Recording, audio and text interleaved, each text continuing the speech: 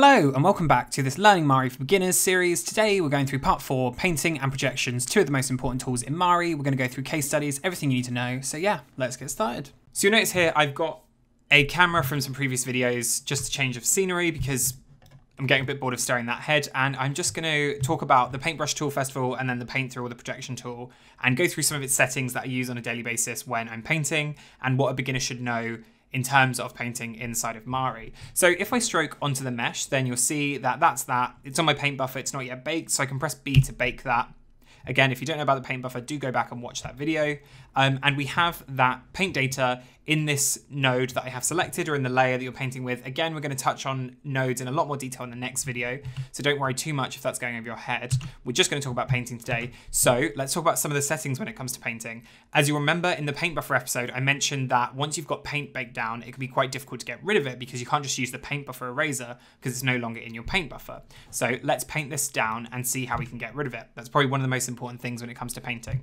So I've got this on my mesh, and if I were to go to the paint buffer eraser, it's not going to work. So how do we remove paint data? Well, quite simply, what we're going to do is we're going to go up to this toolbar in the top of Mari, and you'll see we've got this mode. So this is similar to blending modes, or it is blending modes. If I open it up, you can see we've got loads nested inside of each other. So if you're familiar with blending modes from Photoshop, then we've got darken, we've got lighten, we've got add here, we've got overlay somewhere, your standard blend modes. But there's one that you may not have seen before in other texturing or graphic design packages. We've got this clear option. So if I now go to clear, it's going to think about it for a second. Eventually. So now that it's finished changing to this new mode, when I stroke onto my paint buffer, it's still putting stuff onto my paint buffer, but the way that that stroke data is being interpreted, instead of applying the color that I've got set in my color selector, it's actually clearing whatever is on the mesh. So if I were to bake, you will notice that it's gone. So changing to the clear mode is how you get rid of paint data that you don't want anymore on your mesh. As soon as you get into that mentality, then it makes sense, but it's a little frustrating, and as you just saw, it takes a while to change. But so I'm gonna switch back to normal.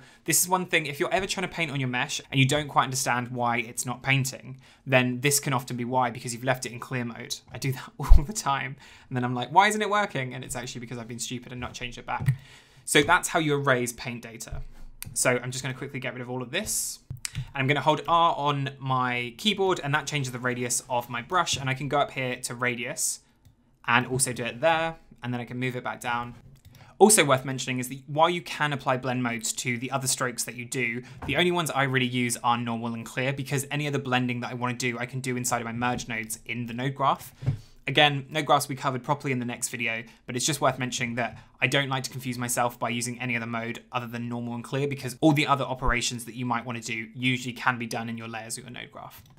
So next to that, we have some tick boxes, and all that these control is basically if you're using Wacom or any sort of tablet, then if you have these ticked on, basically it means that pen pressure will control these values. So at the moment, my alpha and my radius are controlled by pen pressure. So let me just demonstrate that. So if I'm going to put a slight dot here, and that's me pressing down lightly onto my object with my Wacom. Then if I turn them both off, and I'm going to press down lightly as well, and you'll see that the effect is no longer using pen pressure, so it's just doing it 100%. So when you're painting, this can be really useful. Pen pressure is super useful when it comes to this sort of stuff. So I will sometimes change these on and off, but again, it's each their own. So we've got radius here, which we've talked about. You can use the R button. We've got opacity here. You can change that with the O button on your keyboard, and then push the mouse up and down, and that will change that. It's not a shortcut I use all the time. Often I'll just come up here to change it, but obviously 100% opacity versus 10% opacity, which is 0.1, will give you very different results. And if we view that not with our shader, if we just view the base color, then you'll see how that affects that. So this green color here on the left is only coming through 10% as much as the 100% opacity on the right. So if I undo those, I'm just going to clear my paint buffer. If we take a look at flow next, so flow basically means how quickly the ink or the paint in your brush comes out. So if I have flow really low, if I go back and forward over the same spot, unlike opacity, it will eventually get to 100%, because if I were to have a really low opacity, it just cuts off at whatever the highest value I put in that slider is. But flow will eventually get to 100% if I stood there for long enough. If I turn my flow up to 1, now it will just go down a lot quicker. So this is really good if you want to kind of get more airbrush looks, or you want to get something a bit more organic, because you can slowly build up color or masks and stuff like that. So I'll often play with the flow, or I'll set it a little bit lower and set it to my pen pressure so that I can use pressure to build that up the way that I want it. So that's really all the options in our top tab, but as you remember from the previous video, we've also got this tool properties palette here, which has a lot more options. So what I'm going to do is I'm going to open that, and we'll just take a look at some other interesting ones inside of here. So if you've ever used Photoshop, you will probably be familiar with the brushes inside of Photoshop and how you can customize them. So if you want to do that inside of Mari, then this tools property, when you've got the paintbrush open, is exactly that. So we can change things like our opacity and flow that we saw there, but you can also add jitter, which basically adds a bit of randomness to the opacity. We've got jitter on the position. So one good thing about it is at the bottom here, you can see a representation of it. So I'm just going to lower the radius a bit so we can see that. And then let's up the jitter, and you'll see if I turn jitter position on, now what it does is it kind of moves the position of every single stroke around. So now it's looking a bit more like a spray can. So jitter kind of just adds some randomness. You'll see we've got the pressure options here that are in the top. We've got a radius, and we can add jitter to the radius. So sometimes it will be bigger, sometimes it will be smaller. We've got the rotations at the moment because I'm just using a round stroke, then it doesn't matter the rotation of it. If I change that, it's not going to change anything. But if you're using a stroke that isn't symmetrical, then that will obviously change things. And again, you can add jitter to that. So steady stroke is a really useful one, and it's one that I will often use if I'm trying to get more precise details. For example, I've been doing some freelance work on some shoes recently, and steady stroke was really good for getting stitching because it just meant that I could follow the curve of the shoe to make sure that the stitching was always equal distance from the edge of the sole. So we've got two kind of steady stroke modes. I usually just use smoothing, and what you can do is you can choose this delay, and this will basically draw a line behind your cursor and it will start smoothing stuff out. So if I do that versus no steady stroke, you will see that my line is a lot smoother on this one. And obviously the more you up the delay, the smoother it's going to get. So that's really, really handy for doing some details if you want them to look a lot more precise. And then we've got distance, which is just basically a different way of working it out. You can see it takes a little bit longer till it kicks in. So that's why I like smoothing. So smoothing, however, starts immediately, and it just seems to average the movements of your mouse, which I find just personally a little bit better. And then we've got this tail meet option, which basically, if I have no tail, it just stops when I let go. If I have tail on to meet, then what it will do is when I let go, it jumps to where the cursor was, and you'll just get a little bit more. So I don't usually have that on, but it's there. So at the bottom, we've got this brush tip option. If you've ever made a custom brush inside of Photoshop where you've brought in an image to use as the brush tip, then that's exactly what this is doing. So you can find your path and bring it in. Again, it's not an option that I use. In general, what I will do is I will either use the ones at the shelf. We've got loads of great examples here. So this one's really cool. I use this one actually a lot just for breakup for metals. And you can see that that's got a bitmap here to use for the brush tip. And what I'll often do is I'll just take one from the shelf and then I'll customize that rather than making my own one from scratch, because it's just a really good starting place. Like for example, if I wanted to make stitching, then what I can do is I can just start editing just a basic brush and got like that. And then what I need to do is I just need to add a little bit of spacing between each stroke like that. And then I just need to change the rotation. So where's that? The rotation for here. And then obviously I want it to align it to a stroke. So let's make sure that it's done that. And then let's just set the scale a little bit more. If I set the radius down, then it needs a bit more spacing. And finally, just the flow and the opacity just go back up. And then with the steady stroke, I've got very quickly just a really basic stitching. And obviously when that's really tiny on the mesh, doesn't matter that even though a bit bigger up, it doesn't really look like a stitch. When it's smaller, it doesn't really matter. So I'll often just play with these settings to make my own brushes.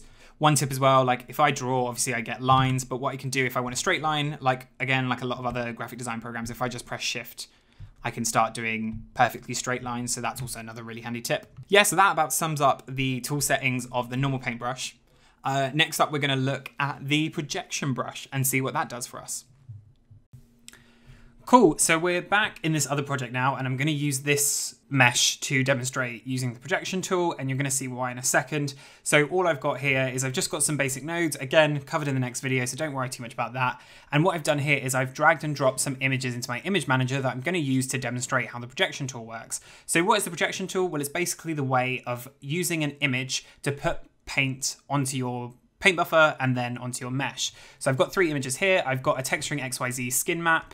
I've got this marble texture, and I've got a substance procedural that I've baked out of Substance, and I like to use for texturing because they're really, really cool. And we're going to use these three things in different ways to show you how this projection tool can be used. So to get painting with the projection tool, all you need to do is just drag and drop this onto your canvas, and then that's going to set it up and it's going to switch you to the paint through tool. I'm going to call it the projection tool, but paint through projection basically means the same thing in my head, but they call it the paint through tool. When you've got that, you'll see that where you're viewing now has this image kind of layered on top. And so let's go through some shortcuts that are really useful first and foremost.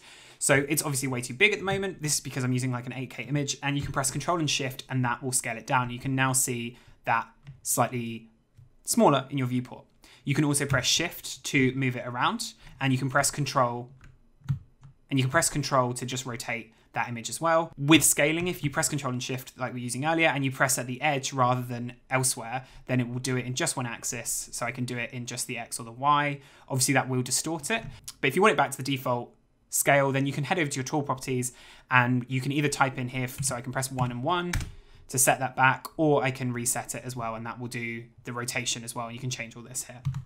So I'm going to scale this down, and we will just test painting through this first of all. So I've got a paint node here that I'm looking at, and I'm just going to throw some color down, and you'll see it's now putting this image onto my mesh.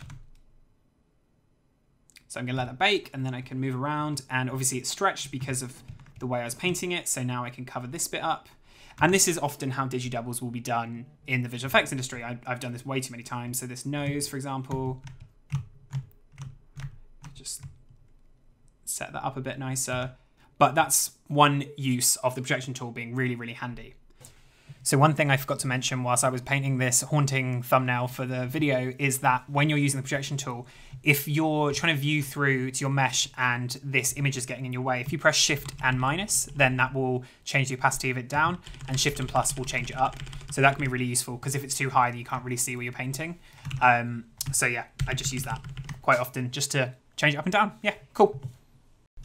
But you're not always going to be doing digidoubles or doing faces. So that's quite a niche case, and obviously I'm using a texturing XYZ image here, but what if I wanted to do a bit of projecting through grunge or other things? Well, let's look at some other use examples that the projection tool is super, super handy for. So this head was originally supposed to be like a marble head. And so what I've done is I've applied one of my images, this marble texture that I've got, and I've placed that down on my mesh. And using a tiled texture, that's obviously put it everywhere. But you can see, because this isn't a tiled image that I'm using, it's just one that I found from textures.com, you can see that we've got some seams. So another use of the projection tool is that you can use it to clean up seams. So I'm going to drag and drop this texture that I'm using for the tiled node, and I'm going to just scale this up. And if I go to my paint node here that I'm merging on top, again, more on that in the next video about nodes, then what I can do is I can just line this up, and then you can see I can start painting out this seam. I let that bake, and then I can kind of move around and start playing with other bits that need the seam painted out. On this nose, for example. So we had some other shortcuts that I didn't talk about in the last video. So what I'm going to do is I'm actually just going to delete this tiled node so you can just see what we've been painting. And you'll see now we've got this transparency underneath. So let's look at some of these other shortcuts. So you can see if I paint through this image, it's only going to the edge of where this image is set up. So if I move it around, I can now paint up there. But what if I wanted to kind of repeat through? If you are painting with a tiled texture, then maybe you wanted to paint outside of that. So if I press the semicolon key, then that will let me start repeating. So I can now paint everywhere. So I'm going to undo that, and I'm going to turn it back off so it stops repeating. And we'll look at the final shortcut that I want to talk about, and that's this stamp one using the apostrophe key. So if I press stamp, what it's going to do is it's going to just drop that projection anywhere that I stamp it. So I can just move it around, and this really quickly, rather than having to sit there and paint through it, you can do that. And if I combine that with the start repeating image, the semicolon key, and I stamp that again, and you'll see that it now tiles that stamp as well. And that could just be, especially if you're using tile textures, a really quick way to just cover a lot of ground. Obviously it's not gonna be perfect, but it's a good shortcut to know. And then I can start cleaning that up if I really wanted to. So let's look at a third and final case use for this.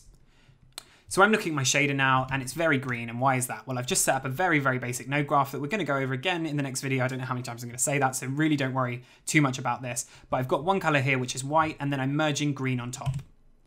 And what I'm going to do is I don't want that green everywhere. So I'm just going to put in this black paint node. I'm going to view that and you'll see that this is a black mask that I'm going to use by just plugging into the mask. And now you'll see there is white everywhere. So what I could do is I could paint into this mask. I could use the paint tool like we were discussing earlier, and then I could start masking it out. But what if I wanted this green to be like grime or grunge or moss or something? Well, just using this paint tool doesn't look that good. What if I wanted to use a projection of some sort of grunge texture or something to help me make that mask? Well, we can do that.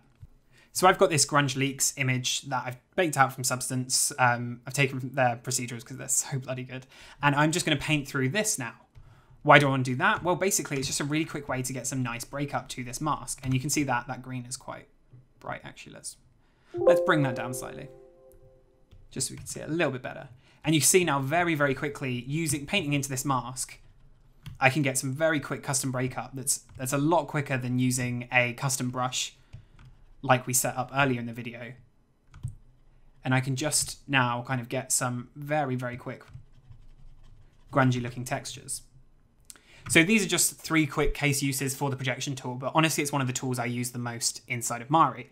And like I mentioned earlier, we've got all these tool settings in our tool properties, like with the paintbrush tool. And honestly, I never really use any of these. You can change your paintbrush as well. So I could use in the shelf, I could change over to example, this felt tip one if I wanted to. And that is quite useful. It's all changeable inside of the tool properties. I never really touch those with the projection tool, but it's completely doable. The main ones I use are this reset, just if the scale's gone a bit weird, or if I want to set a custom rotation, I can do that all of here, and I can change the translation as well. But usually I just use the keyboard shortcuts that I went through earlier. And you can also change, one quite useful one is I can change the scale lock. So if I turn that on, and now when I zoom, it stays consistent to the model. So no matter how much I move out, that can be really useful if, for example, you're doing stitching or you're doing clothing detail and stuff that you don't want to change scale across your object, then that's super useful. And then also with the pan lock, so if I were to move the camera around it, you'll see that it stays in the same position to the mesh. And with those combined, I'm going to scale it down. We'll put it over this eye. And if I were to scale there, you'll see no matter where I move, it kind of stays the same.